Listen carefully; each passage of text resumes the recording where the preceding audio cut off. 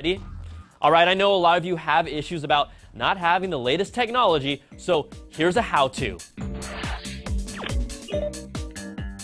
Hey guys, Brian Tong here with CNET.com, and we know that the iPhone 5 is longer in size than the iPhone 4, so we want to show you how to make your 4 or 4S look like the iPhone 5. So what you'll need to do first is just hold it in its normal position, just like I have right here, and we have the iPhone 4, and then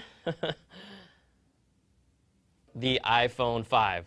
All right, let's do it again, just so you guys pay attention here. iPhone 4, iPhone 5.